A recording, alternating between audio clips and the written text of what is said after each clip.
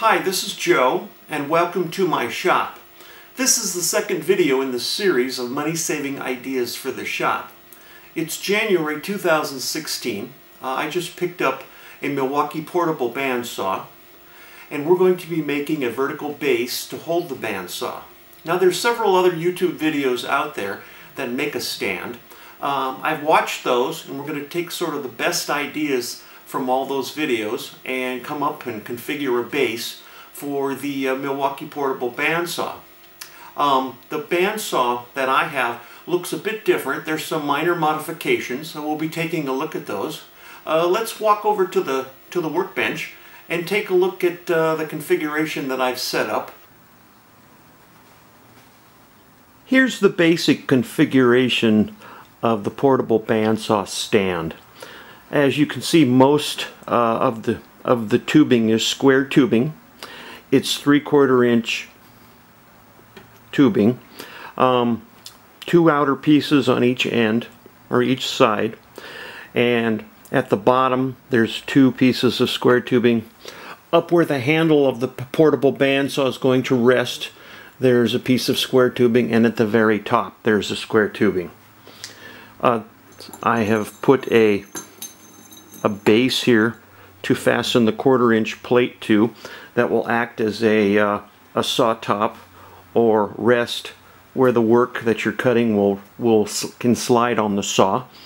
I have 2 different sizes of angle iron here, 1 inch and 1.25 inches. The wider 1.25 inches is on the right hand side, which will butt up against the base of the saw on one side, and the other angle will come over and come around the outside, or the open side, where you can see the blade of the power bandsaw.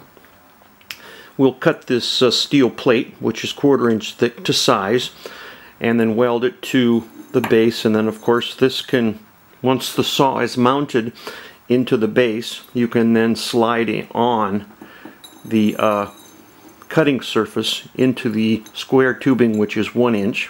What I'll do is I'll post all of the exact measurements in the description of this video. What we'll do is we'll go through and tack weld everything and construct it, and I'll shoot videos during the process of tack welding and welding, and then we'll come in and fit the saw and with the level and show you the final minor adjustments before we do the final welding of the base stand.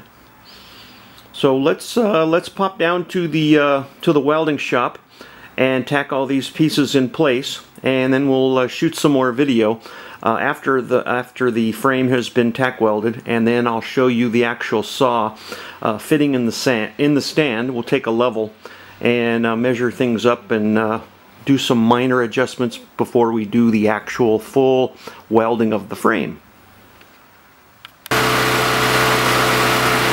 We're down in the welding shop here. I've welded the base together, and now what we're going to do, as you see, I've clamped the saw down to the base and leveled it out with the level.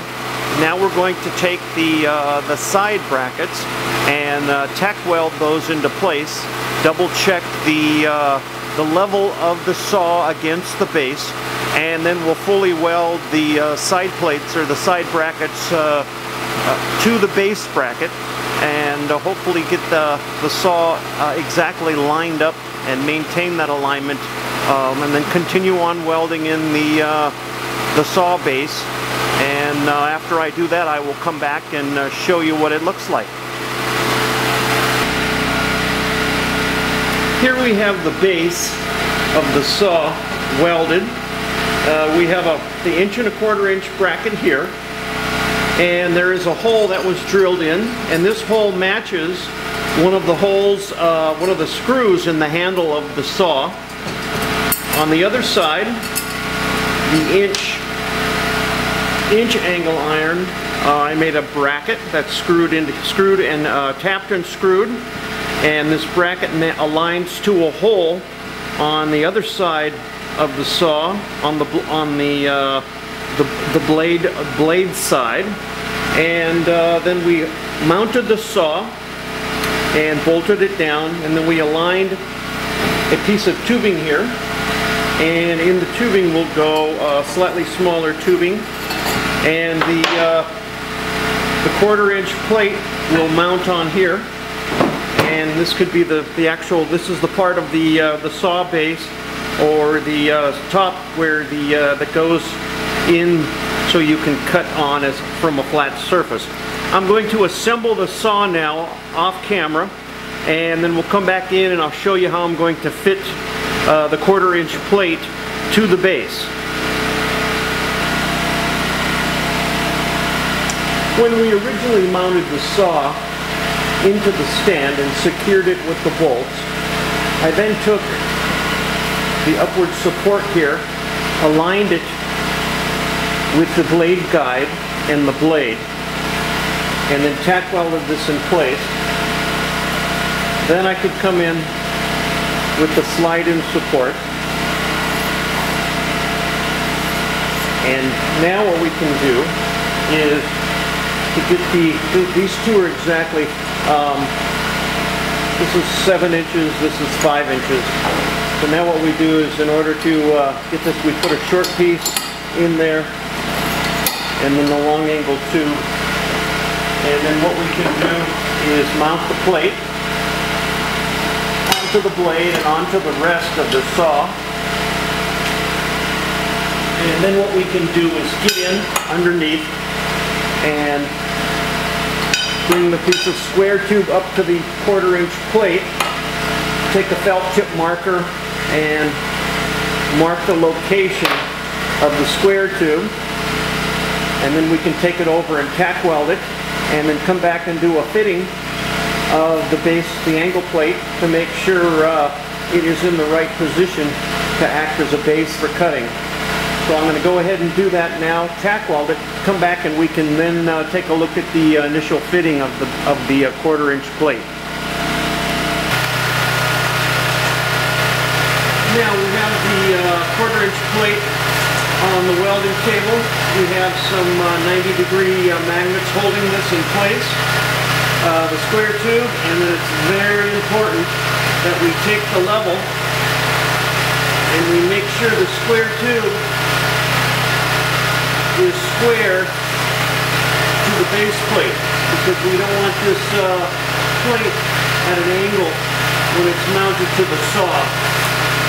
So what we're going to do is we're just checking all sides, make sure everything is level, and now we can go ahead and tack weld. Okay, we tack welded the tube to the 1/4-inch plate and slid it in. Basically, it just, you put the plate into the blade through the saw curve slit, and then slide it down into the square tube and put the level on it, and it's not too terribly bad. It's still a little loose because I haven't, I'm going to make a minor adjustment on that, but it is very, very close to being level. So now what I'm going to do is go ahead, take it back over to the welding table, and fully weld the square tube to the 1/4-inch plate, and then it's just a matter of cleaning up the saw base and painting it.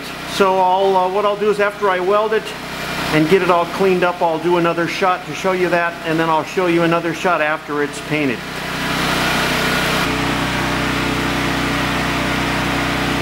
Okay, here's the finished product. I have the entire stand painted, mounted the base, and if we turn on the saw, runs just fine. I have a high-tech trigger lock here, just a piece of dowel. It's placed in the trigger, and there it is. I've tried cutting, I actually cut the slot in the 1/4-inch plate with this saw. Cuts like butter, really nice. Okay, there's your product. Not too bad for right around $10 of materials and a couple evenings worth of work. Hope you enjoy it, and keep checking back on my channel. Thank you.